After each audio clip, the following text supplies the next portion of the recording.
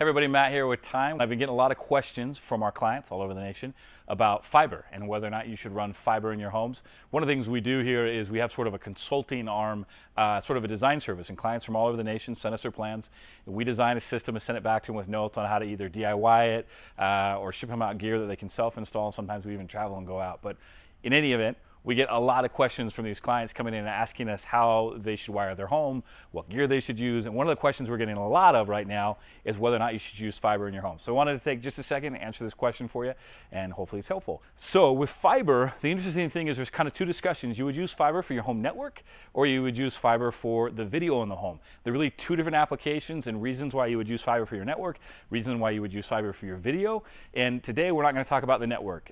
We can cover that in another video, but there's plenty of reason alone with video to use fiber, and that's what we want to cover here. So I'm going to talk to you about fiber for your TVs and your projectors and some of the reasons why you might consider using fiber. So I want to give you just kind of a quick overview of where we're at with video content and 4K content and how it relates to fiber, okay? So real fast, imagine you have a 4K Blu-ray player. So you've bought a new Sony Blu-ray player or a Samsung Blu-ray player, and you're using a 4K Blu-ray disc, and you're sending that out to your TV. So I know that you can get 4K content from Roku or Apple TV, and that's great.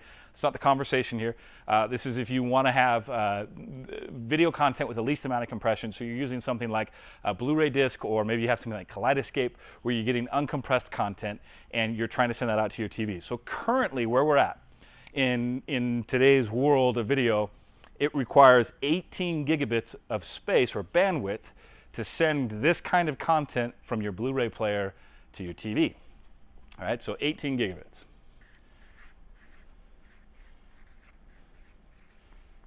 Okay, that's what we need. Now the problem is most of the HDMI cables that you have currently already out there in people's homes can't do 18 gigabits. They can do like 10 gigabits. The Cat 6 that we use can only do 10 gigabits. Even when we put a balun on the end of it and convert it into HDMI, it still only gets us 10 gigabits.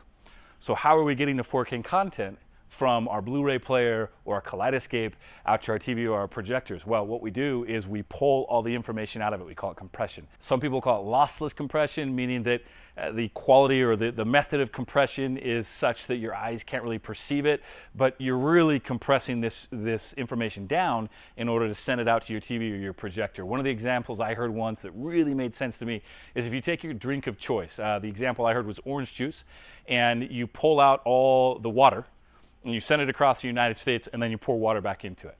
It's never going to taste the same as it did when it was fresh squeezed. Maybe another similar example is to take your drink of choice and dump 2/3 of it out and fill the remaining third all the way back up with water. I mean, you've kind of distilled down the drink. It's not the same, right?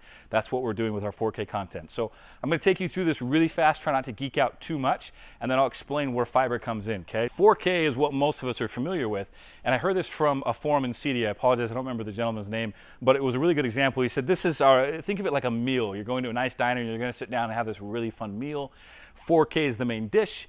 HDR, 10-bit color, they call this subsampling or chroma subsampling, and then frames per second. These are the side dishes, and they have a huge impact on the final image that's on the screen, okay?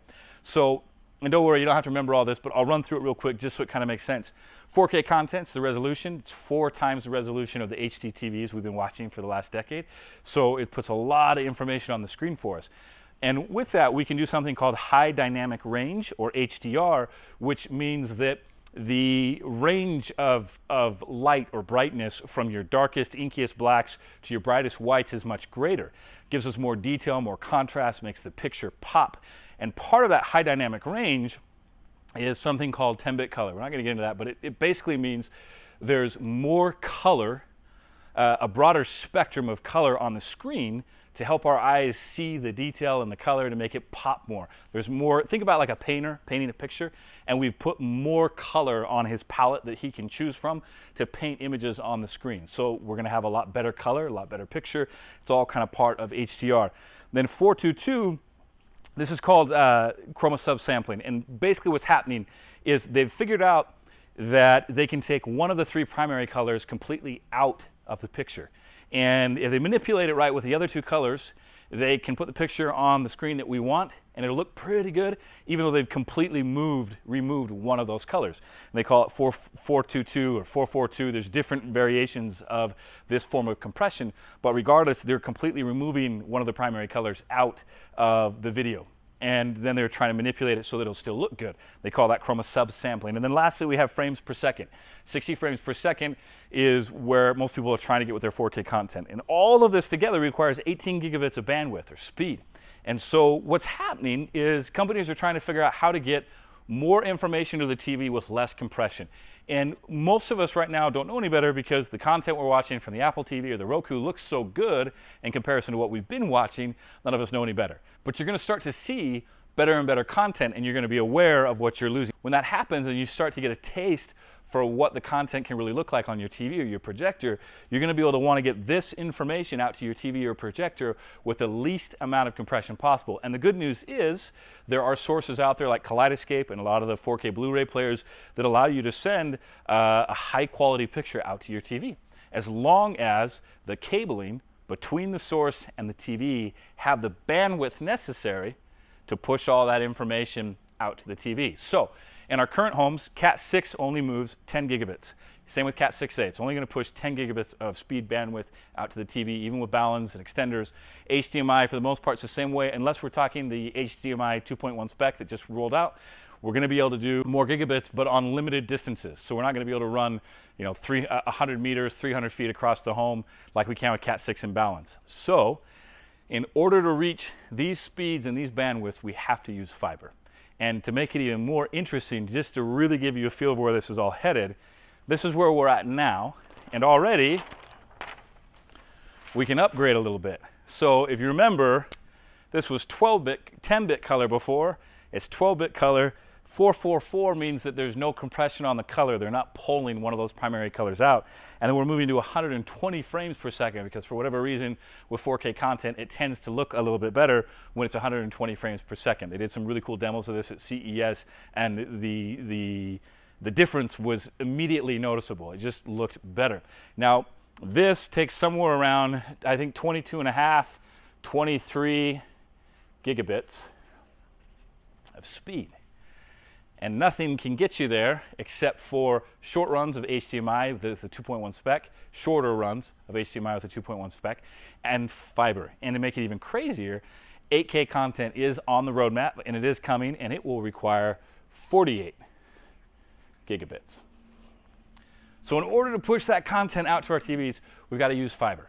And by running fiber to our TVs and our projector, it gives us the bandwidth and the headroom so that as this kind of content becomes available to us, we can push that content out to the TV and the projectors without any kind of compression.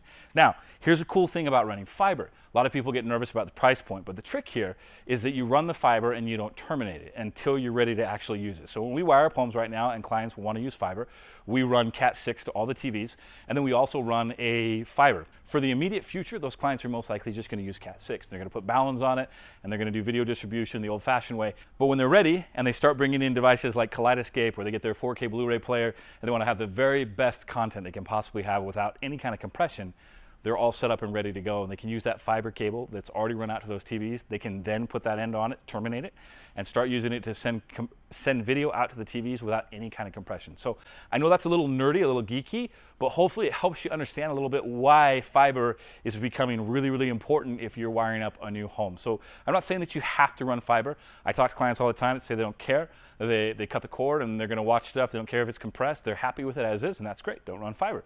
If you want to resell your home in 10 years and you want it to be future-proof or future-friendly, I highly recommend considering fiber at least for your TVs. You can also go the conduit route and run conduit, but if you price it out, it's about the same. Hopefully that's been helpful. Hopefully you enjoyed watching this as much as I enjoyed making it for you.